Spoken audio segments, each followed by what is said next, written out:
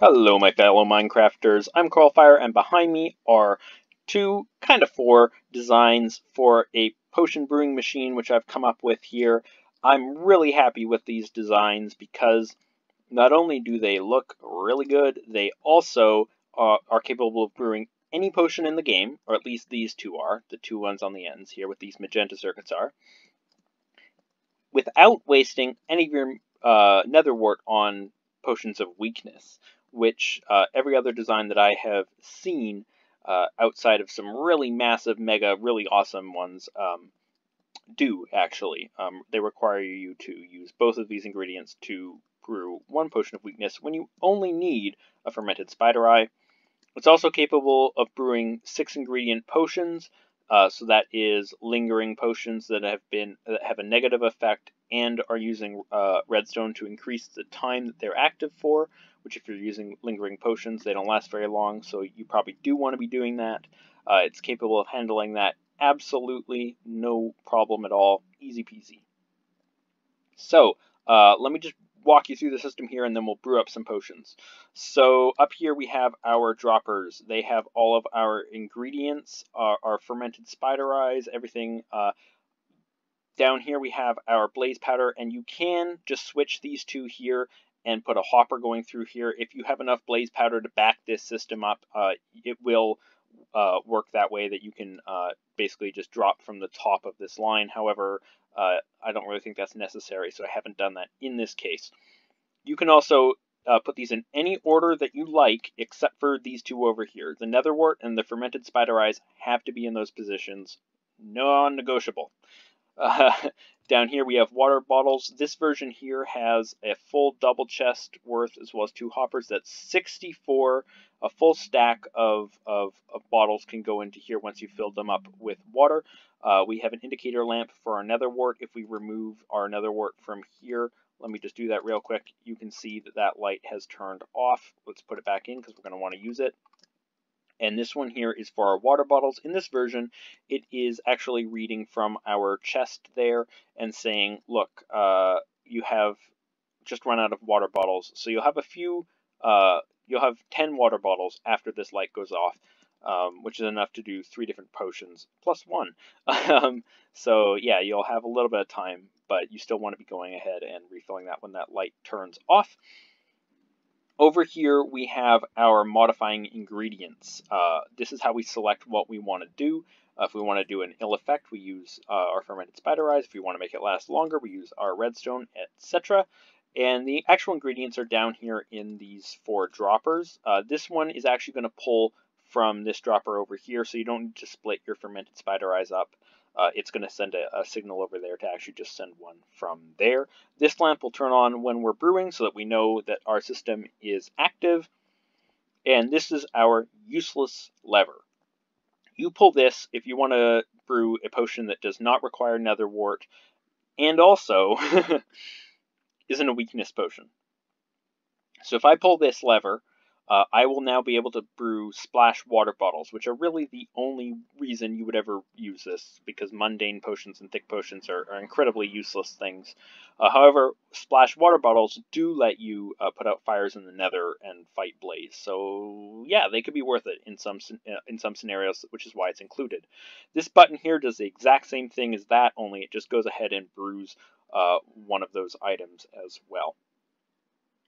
Okay, so now that I've explained how everything is laid out, we have 2 options for actually brewing our potions. We can go ahead and just hit the buttons here that correspond to our ingredients. If I hit this one, we'll get a regeneration potion. If I hit this one, we'll get a turtle master potion.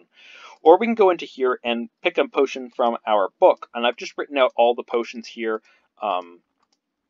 with the various things in here and just some information about them I was writing down. You can make this as complicated as you want, or you can just have a book that says 1, 2, 3, 4, 5, 6, 7, all the way up to 15. It needs to have 15 pages. That's really important. So the last couple ones here, actually, after our ingredients, night vision is the last one in this one. It's actually, these 2 are just going to brew awkward potions, which you can also this is what you would select if you wanted to use the button for the useless potions. You would put it on one of the awkward potion pages. And then page 15, do not use page 15. Page 15 will break the system, and you will have to follow the instructions to fix it. But if you do use page 15, just change the page there'll be a piece of nether wart in here, pull it out, and then just brew another potion using this button, and everything will be fine. Absolutely fine. And I think I just saw that light flash because I might have just made it mad by going to page 15. Don't go to page 15. Don't know how to be more clear about not going to page 15. Did I make it mad? I don't think I made it mad. Page 15 is there to make the system work. It is not there to be read. There are secrets on it, and you don't want to know them. Okay, so we're all ready to go here. I'm going to use the lectern here, and I could just press any of these buttons here. We're going to brew up a 6-tier potion, so we're going to do invisibility just because it's useful here, and just to see how this system works, and basically how it functions. So let's hit this button. Ding! Water bottles are filling up in here, and our nether wart is already in the system, primed, ready to go. Golden carrot, fermented spider eye. Oh, there we go, lovely. Now these two doesn't matter what order it comes in, but it does matter that we are not seeing any dragon's breath, which is a good thing because there's 6 ingredients in 5 slots. So if that Dragon's Breath was there, it would have taken the place of the nether wart and would try and brew next and just jam everything up. The problem with it is it absolutely has to go after the gunpowder or it will not work. So what we have actually done is instead of putting it into this water stream, we've just moved it over to this dropper. This dropper is facing into this one. It's in there. And when our last ingredient comes through, which in this case is a piece of redstone, once it comes out of this hopper, it'll send a signal and send that one all the way up through the system and actually just put it right in here. So it will always come dead last, and it will not clog up anything in here. Oh, that's right. We were making it mad with potion 15 there, weren't we? Let me just reset this, and it should start working again. Okay, we're going to try this again. Hit the button. Ding! And yeah, here we go. Water bottles are filling up here. Nether wart. Okay, this should work now. So now we're just going to wait and watch that system and just make sure that everything is good. Okay, so this is the last item in our hopper, this redstone dust here. As soon as it leaves right now, our dragon's breath is having a signal sent to it right now to come and enter this hopper. So it does take a little bit. It takes about 15 seconds. There we go. Dragon's breath. Yeah, you can see here we're about halfway through brewing this. And so it will come in and basically just give us a lingering potion there. We've got some potions from testing this out before, so those 3 will end up right in there when they are done. Nice and good. We can see here our lamp is on because we are using the brewing machine, and as soon as it goes ding, that light will turn off. Let's just get nice and close here. We're almost there. Okay, we're going to wait for it to go ding and see that happen. There we go. Our potions have brewed. We now have lingering potions of invisibility.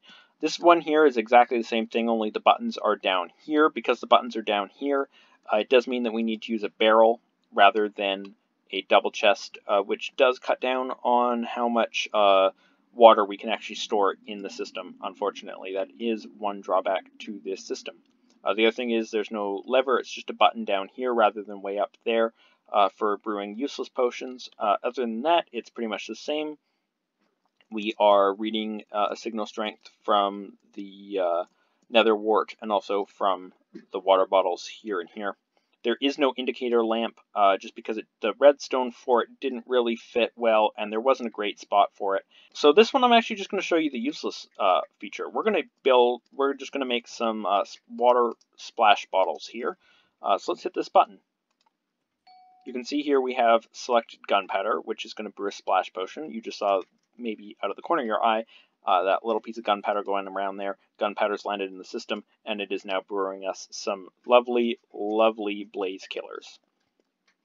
This one here, there is a slab here because there's redstone on either side of this, so that is one difference here, but you're still able to have access to that hopper as well. So, you guys, I'm really excited about this. Please check it out if you want. If you want to stick around, I'm going to explain the redstone and tell you exactly what is going on. So there we have our splash potions there in the barrel so that you guys can understand what's going on, why it does what it does, how it works. It's not quite as complicated as it actually looks.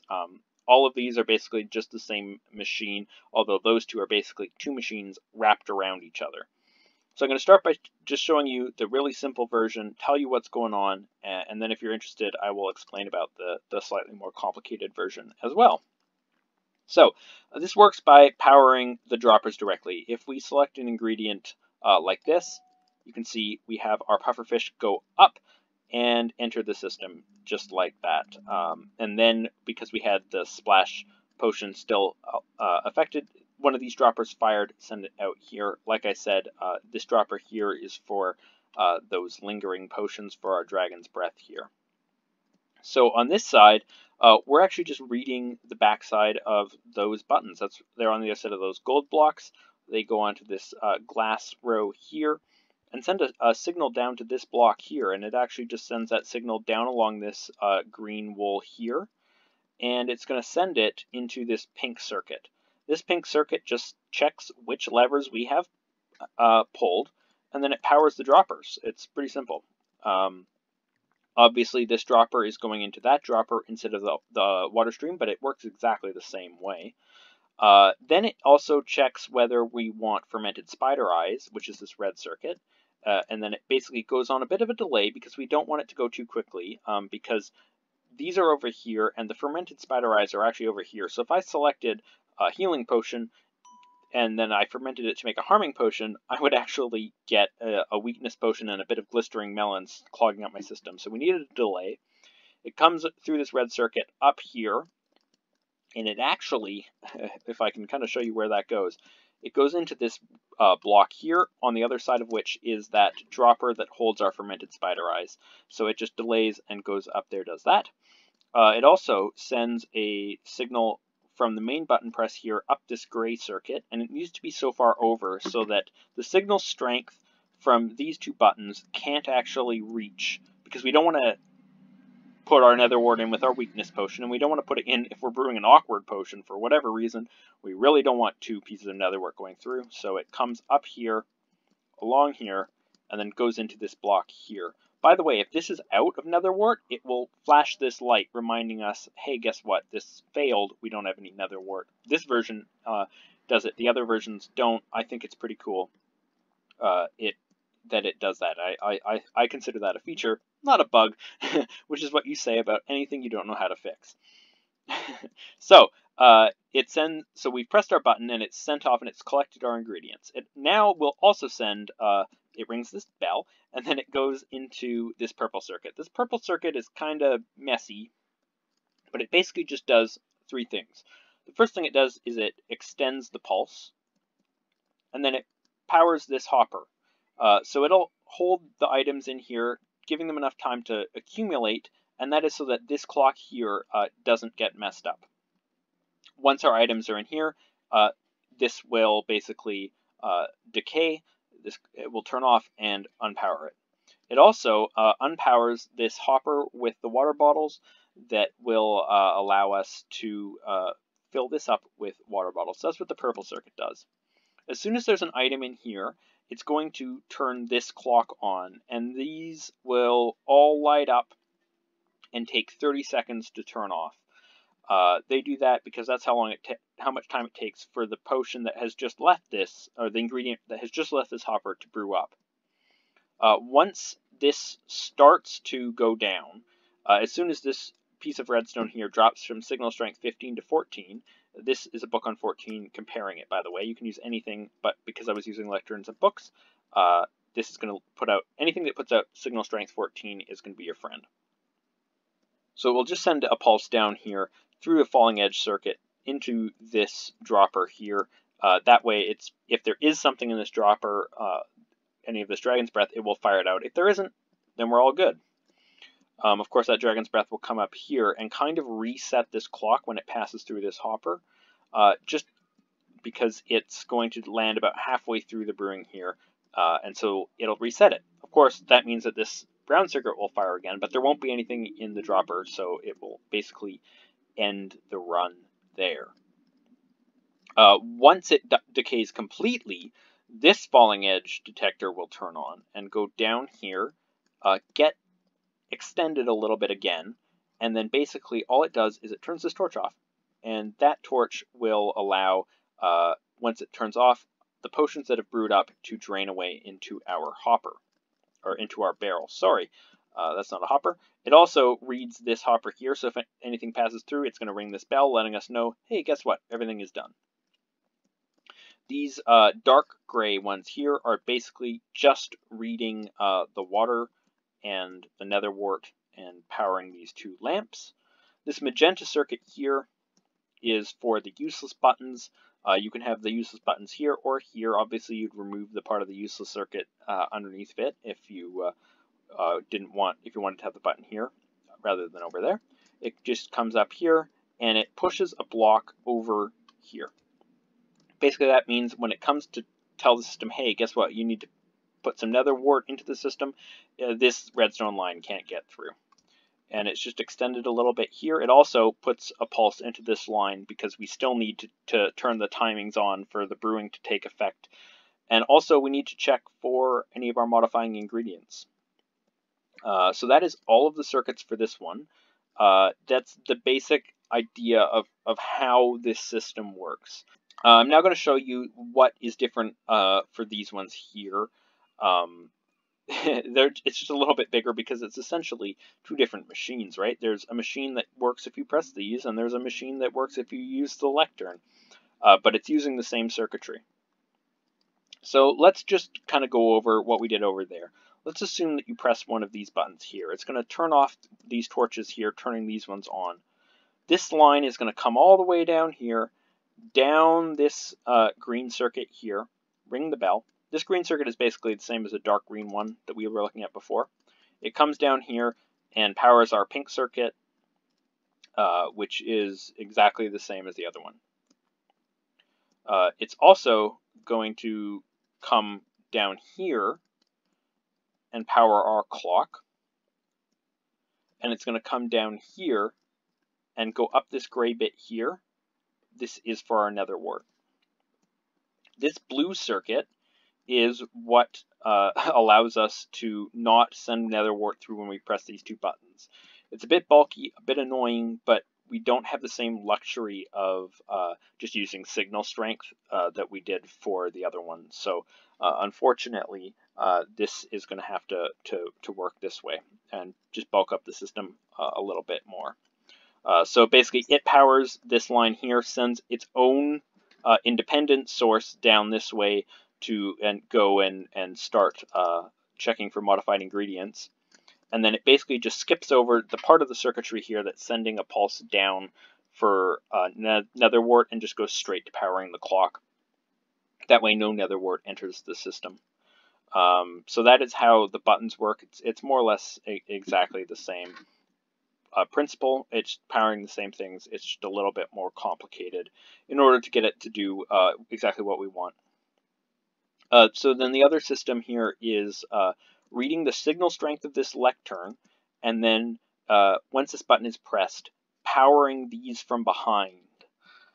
So this gold circuit here that we are underneath of, it basically winds up here, and it's just taking this one little bit of dust and sending it up here. So whatever signal strength that book is on is going to come out onto this line here. That's all it does. This comparator here is being turned off by this redstone, which is on a torch, and that is connected to the button. So when you press this button, it turns it off, and it lets the signal through, blinking this light on. This dark green circuit here is a signal strength reader. So if we're on page 1, this is why the book needs to have 15 pages, because each page will be one level of redstone. So if page 1, it will send a line through here, powering this green block. On the other side of this green block are the droppers. Page 2, page 3, page 4, page 5, etc. So it does just require a lot more repeaters to do what, and all this basically, what one button, basically just turns these buttons into one button and a lectern. Yeah, so that will be sent out. The other thing that it does is it reads from over here. The repeater that's going into the block above here is going to power this gray line. This gray line is just going to go in here and power our nether wart. This one here is the line that is selecting whether we're brewing weakness potions, so it basically just won't fire the netherwort if this one is turned on. Any other one, it will, which is exactly what we need it to be doing. The red circuit is pretty much exactly the same, only it's just hijacking some of the redstone here. It's basically pretending like it's a button telling it to brew a weakness potion, and basically just powering the fermented spider eyedropper, which is the one right there. But basically, same idea with the red circuit here. The button also goes into the purple circuit. The purple circuit is slightly bigger in the two designs that have this magenta useless feature. It's slightly bigger. You can take a look at the world download, but basically it's just one comparator bigger, and that is just to deal with fixing some of the timing issues. So that also means that these are ever so slightly slower as well. They have more features, but they're also slower. So it goes into the purple circuit. The purple circuit is exactly the same as the other one, just laid out differently. Same thing with the cyan circuit. Laid out differently, does exactly the same thing, just makes a bend where the other one doesn't. Brown circuit, same thing again, exactly the same as before. There is one circuit in here, this orange circuit, which the other one doesn't have. You can see here all of these repeaters going down here. Now you cannot use dust. Dust will mess up this clock, so you have to use repeaters. The first 3 of them are on full delay. The rest are just regular repeaters going into the lamp to tell us that we are in business. And this delay just times it perfectly so that when it goes ding, it turns off. On these ones, the other thing is that the useless feature is both a button, which is this one here, and also a lever. You need to use the lever if you're using the book. The button works on its own. This pulls this block out as well as this block out. You need to basically turn off the netherwort line twice, just the way that it works out there. That's a little bit different in this version as well. So that's just about it, folks. That's the explanation for how these work, what's going on behind the scenes. Let me know what you guys think about this. It's definitely overkill to brew your potions, but it is a pretty cool way to do it. These sort of machines have been around for a long time, and I just thought I'd take my little spin on it to make it slightly more resource efficient when it comes to the actual ingredients, maybe not when it comes to the redstone, and try and just do some cool things that using the new 1.15 blocks, which I'm trying to use more of in my redstone here. Once again, I highly recommend you build this last one here, simply because the other one, as cool as it is, uses a lot of redstone, and so if in a survival situation, this one here is probably your best bang for your buck in terms of this type of system here. It's just really cool to be able to brew any type of potion in the game, just with the flick of a button here, or many buttons on this one here, and not have to go around and fiddle around with a lot of things. Especially just having this dedicated weakness button here is totally game-changing for the way that I automate my brewing system here. I've had other ones in the past, and this one here, this version, shall I say, is by far my favorite from a user standpoint. I built this on my survival world. I built that version on my survival world, and I've been really enjoying it ever since I built it up. It's just a lot of fun to use. So let me know what you guys think. If you guys have any suggestions for how this can be improved, please let me know. If I decide to make any changes to this design, I will go ahead and update the world download so that you guys can just go log on there. Obviously, I can't change the video, but I can change the download, and I will put signs up and describe what it is that I've changed and that kind of stuff. And I will see you guys the next time I make something else equally cool and crazy. That's all for now. See you later, folks. Bye.